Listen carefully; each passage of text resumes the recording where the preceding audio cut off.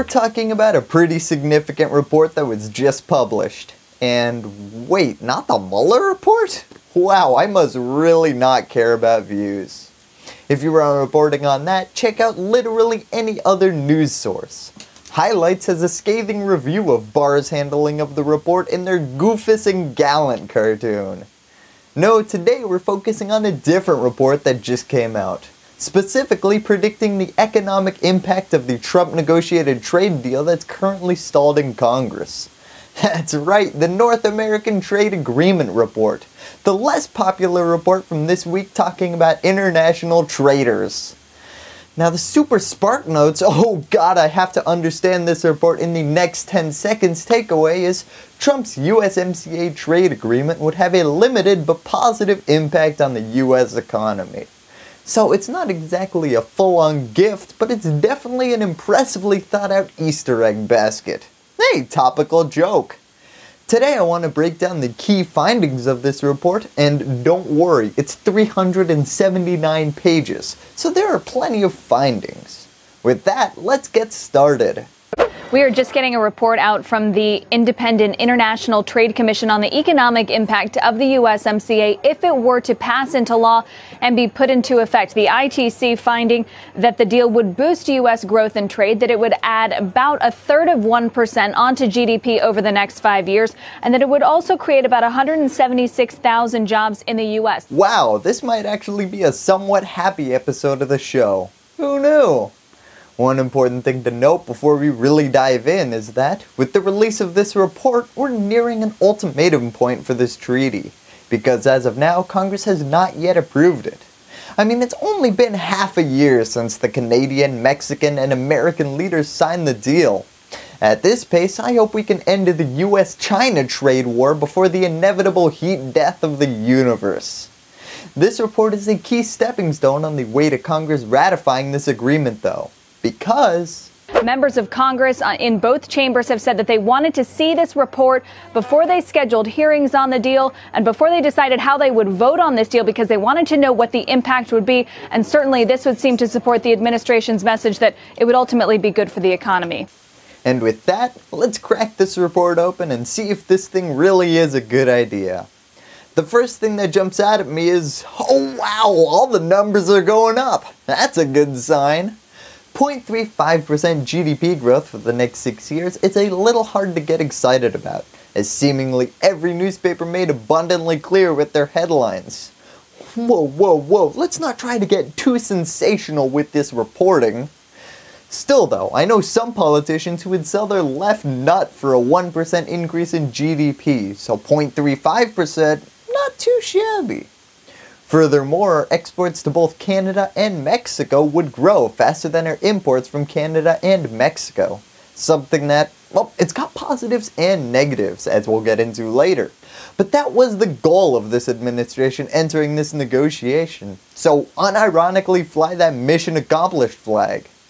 The main domestic growth comes from the manufacturing and mining industries, which should help us attain a goal of industrial de-evolution. So alright, woohoo, right?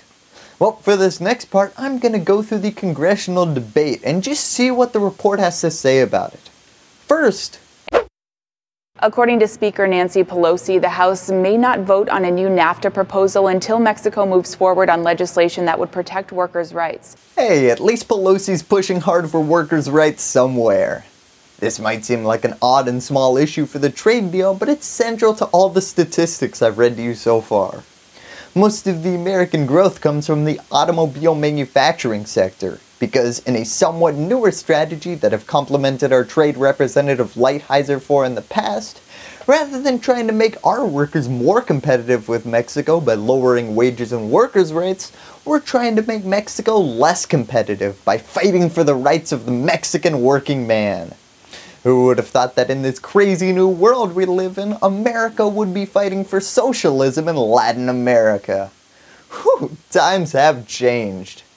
Now this isn't a perfect solution. As this report notes, prices for all vehicles would undergo a modest increase, ranging from 0.37% for pickup trucks to 1.61% for small cars. And unfortunately, This would lead to a total consumption in the United States declining by over 140,000 vehicles. So more domestic jobs, woohoo! But less because we're creating new demand and more because we're just taking those jobs back. As you can imagine, this house of cards all falls apart though if Mexico doesn't raise wages. Fortunately for America, Mexico has elected leftist candidate Andrés Manuel López Obrador as its next president. Mexico just elected a pro-worker president, so us forcing them to increase workers' rights is like Canada forcing Trump to build a southern border wall. Okay, I ran on that, but sure, I'll still do it. Mexico is on track to pass a labor reform law by the end of this month that would overhaul the country's existing union structure. Ha! You get workers' rights. Suckers. Basically, it looks like that enforcement issue isn't going to be an issue for long because both Americans and the current Mexican administration want to see this happen. This sentiment was recently expressed by Oregon Democratic Senator Ron Wyden, pictured here trying to force choke Mitch McConnell. He's a ranking member of the Senate Committee on Finance, and after reading this, he said that this report confirms what has been clear since this deal was announced. The administration shouldn't squander the opportunity to lock in real enforceable labor standards in Mexico and fix the enforcement problems that have plagued NAFTA. Now you're probably thinking, well, that would have been helpful to mention maybe 6 months ago, you know, when we were actually negotiating this thing. But judging by Nancy Pelosi's refusal to sign this until Mexico passes labor laws, and I'm doing a little bit of reading between the lines here, but Democrats might be trying to leverage Congress approving this deal to get Mexico to approve these measures. I mean, when we sign on to this, those numbers go up for every country. Another similar concern is expressed hilariously by a Fox News correspondent. About the effect on the GDP, it's about 0.12% on the unemployment. That's like what, 2 Walmarts opening over the next 6 years? It's nothing, really. We're crowing about this. It's kind of silly. But look, any move in the positive direction on opening the borders is going to be good regardless. Yeah, I confess, I was one of those people cooing. It's good, but let's not quit our day jobs quite yet. This brings me to one huge point in this report that not reporting on would be like talking about the cultural significance of Paris Hilton without mentioning the tape. E-commerce. If enacted, USMCA would be the first US free trade agreement to include a chapter on digital trade. And you bet that entire section was practically sponsored by Amazon. That might not sound related to the clip I just played you, but it is. In the US economy, manufacturing would experience the largest percentage gains in output, exports, wages, and employment, while in absolute terms, services would experience the largest gains in output and employment.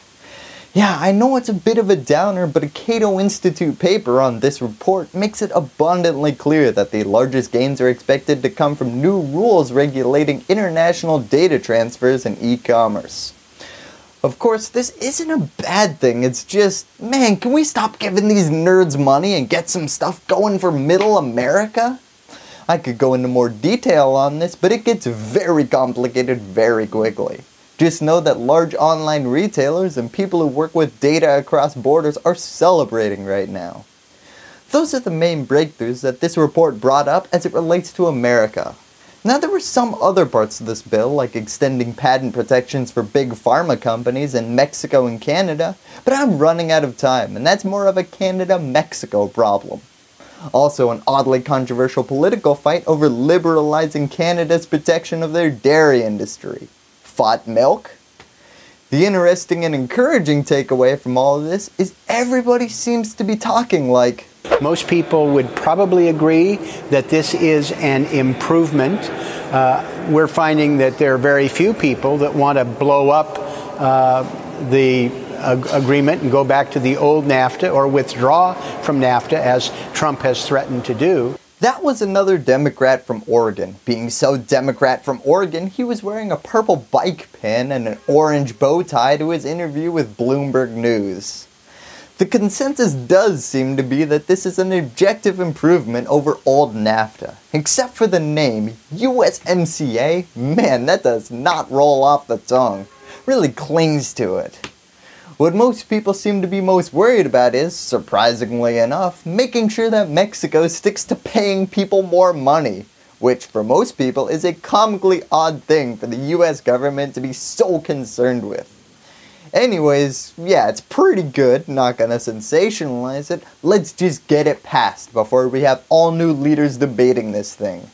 I mean, since this was signed, we've had a new Mexican president, a new American Congress, and I'm starting to hear people express concern that Congress won't have signed off on this deal by the time the Canadians have their next election in October. Basically, let's replace NAFTA before you replace everybody who negotiated new NAFTA. Thank you, and that's all I have to say about that.